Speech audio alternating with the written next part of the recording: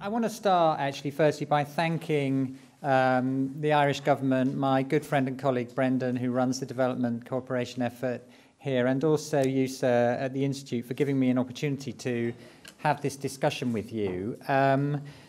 It's always great to come to Dublin, but particularly for me in my professional capacity now, because over the 27 years I've been working in aid and development, one of the partners with which we've had the strongest relationship always, especially at the country level, has been Ireland. And I think this is a really important moment as we shape together the future set of goals and the way we achieve goals on international development for both Ireland, with your presidency coming forward on the EU, and for the UK with the set of things we're involved with in shaping the future.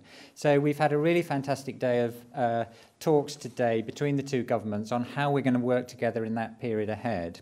Ireland has consistently been, for the last several years, one of the most generous providers of development assistance, and Irish aid has acquired an impressive reputation globally. My very good friend, I'm going to ask Simon, my colleague, to pass it up to me. My very good friend Ronan Murphy, who used to do Brendan's job, did a fantastic job in telling the story of Irish aid. You'll see that my copy is extremely well thumbed. We have learnt a lot from the way you've developed your programme. I'm not on commission for this, but if I were, I would be advocating to you even more strongly. If you haven't read this story, it's a story that should make every Irish citizen proud of the contribution you have played to global development and improving the state of the world. And certainly in the UK, where we've also tried to improve in recent years, we think we've learnt a lot from you. I think, I know the government is in the process at the moment of finalising a new white paper on aid and development. I can tell you that we in the UK will be studying very carefully the judgments and the decisions you reach, and I think it's very timely for you to be going through that policy-making process. But I also know that this issue of aid and development has been a matter of some controversy here over the recent period, partly because of the economic challenge, partly because of some of the cases you've had to deal with in the very recent past. And basically what I would like to do this afternoon is set out what I think the core case for support for international development is during a time of downturn. And I would also like briefly to touch on how we deal with problems when they arise and solve the challenges we meet. We hear, and I know you had a recent national conversation on aid, we hear that although there is still very high levels of public support for aid and development, I saw one poll from here indicating that 80% of your citizens continue to support the priority you give to this. We also hear lots of criticisms and critiques, and basically, I would like to try and address the main critiques we hear in the UK, respond to them, and ask whether that line of attack and that set of responses resonates at all with you here. The first line of attack on support for international development is that efforts to promote development are always doomed to failure. Actually, that's an attack we used to hear a lot in the 70s and 80s, but we don't hear nearly so often now. Because, actually, of course, the last few decades have seen extraordinary progress on development goals of a sort that was impossible to contemplate 3 or 4 decades ago.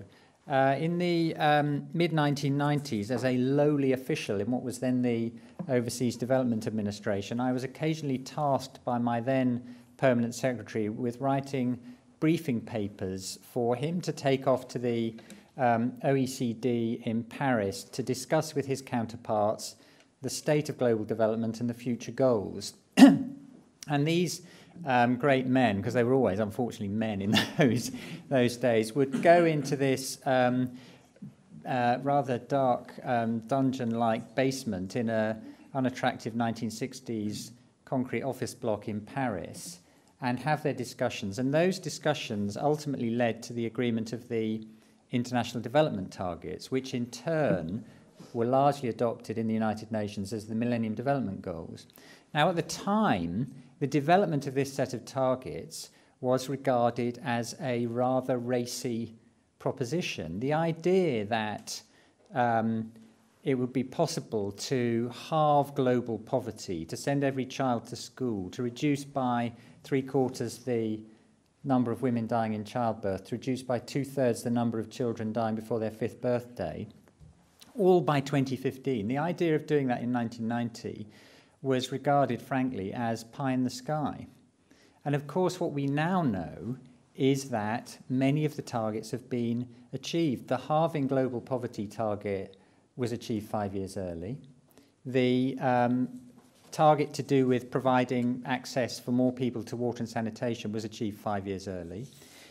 We have made enormous progress in health and education with plummeting infant mortality and much better access to education. And these things have happened quite broadly across the world. This isn't just a story of China and East Asia.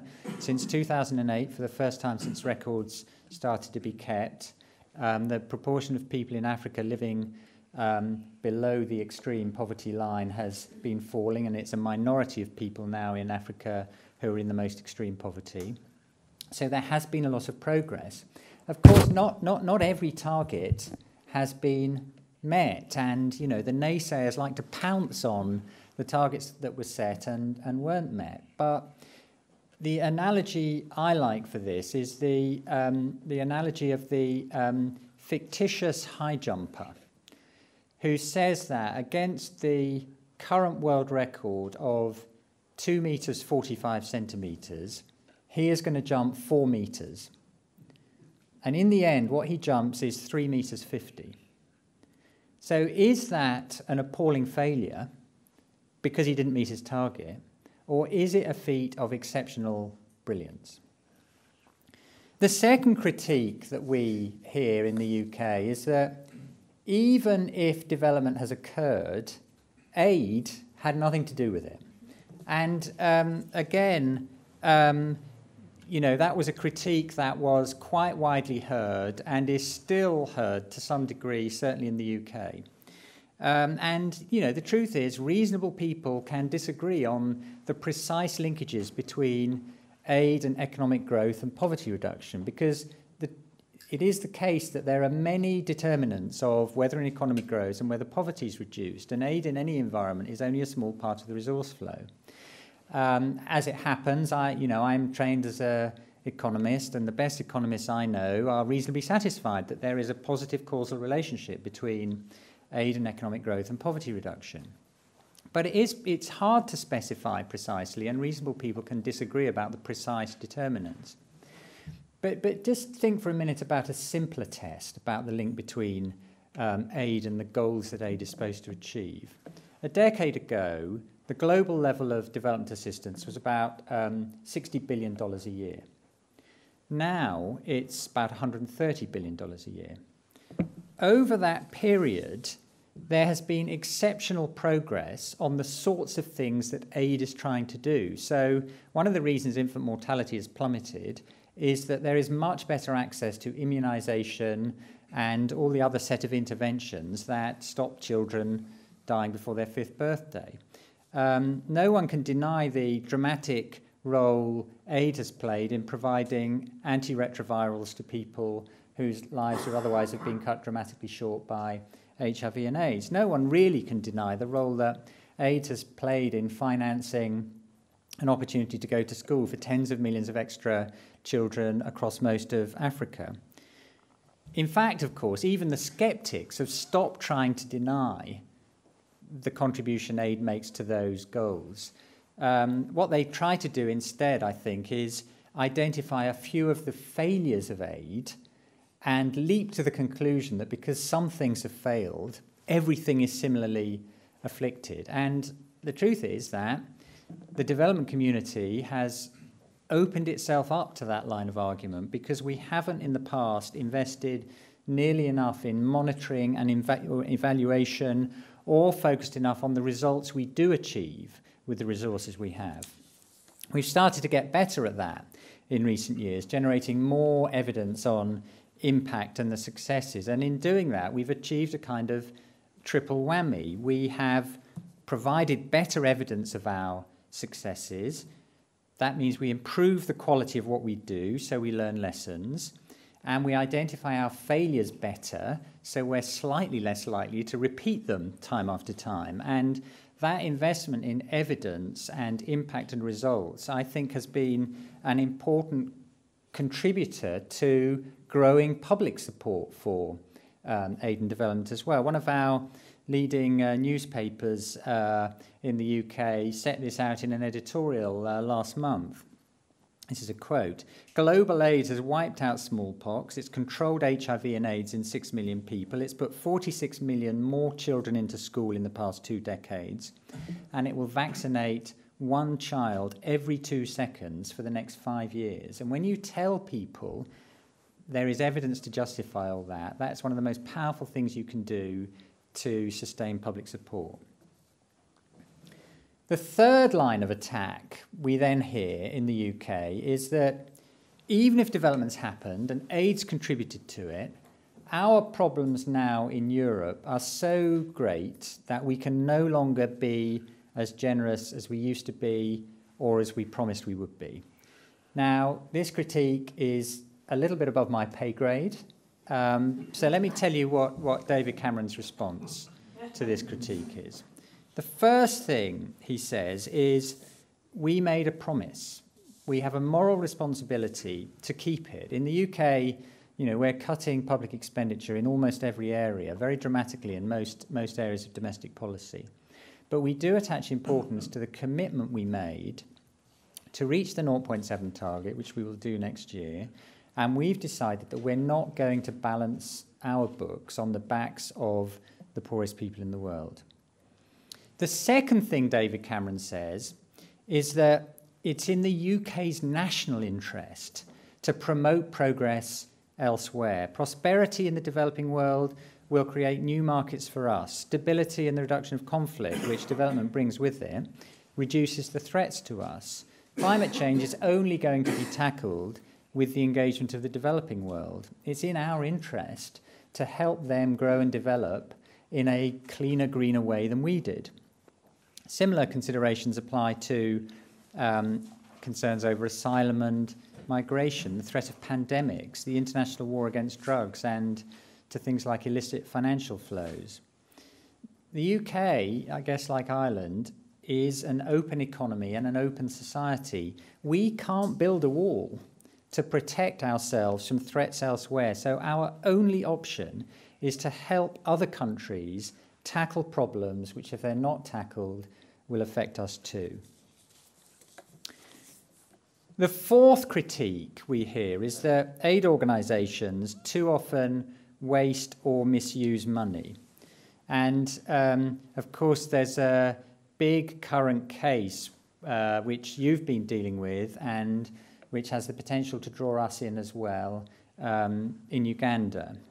I would like to say that I do admire very much the way the Irish government, both here in Dublin and in Kampala, where my colleagues work very closely with their Irish colleagues, have been tackling this problem. I think you actually have led the dialogue with the government of Uganda on behalf of all of the donors, and I know you've had a promise from the government of Uganda that you will be repaid, and I'm 100% confident, actually, that Irish taxpayers will end up not losing a penny through this exercise. And I think that's really important. Where there is a fraud, that the funds are recovered. That's a really fundamental part of the UK approach to dealing with fraud and corruption problems. I guess when you have a problem like this, there is bound to be a temptation to ask, well, would it be better just to avoid working through governments where there's risky systems and just to work through intermediaries like NGOs or others instead? I'm not sure that that is the best response. Ultimately, every country has to try to develop its own systems and institutions, and one of the best uses of aid resources is to help with the development of those institutions, especially actually the institutions whose job it is to hold the wider system to account. So one of the things that we think is important in a country like Uganda is to provide support to the Auditor General, and maybe it's worth remembering that it was largely through the work of the Auditor General that the current problems were exposed in Uganda, and to try to build up their ability to do that kind of job in future, and to try to support the reformers in the system who want the corruption problem to be dealt with. In other words, how can we use problems of the sort that have been in Uganda to turn a crisis into an opportunity to accelerate the tackling of corruption and the improvement of the use of public resources? There are other examples given of the way in which aid can sometimes be wasted or misused. We have had a lot of concern in the UK recently over the effectiveness with which multilateral organisations, the EU, the UN, the World Bank and the like, use resources we provide through them. Actually, I must say I share a lot of the frustration that many people have about multilateral expenditure, but I would also say that the quality of that expenditure is improving. I think, we are making big steps forward in improving our approach to securing value for money through multilateral organisations. I was going to say I think that, but in fact that form of words I've just used, big steps forward in improving value for money, was one that the Auditor General in the UK used about the UK's own approach to securing VFM in multilateral institutions. I had the important opportunity to exchange views with the UK's Public Accounts Committee on this discussion on a Wednesday afternoon 3 or 4 weeks ago. And they too, their job, like here no doubt, is to find the problems with public expenditure, but they too recognise that value for money through the multilaterals is improving. We've also in the UK had criticism recently about the way we use consultants and the idea that it's questionable whether private sector consultants should be brought into the development business and providing their services under the aid programme.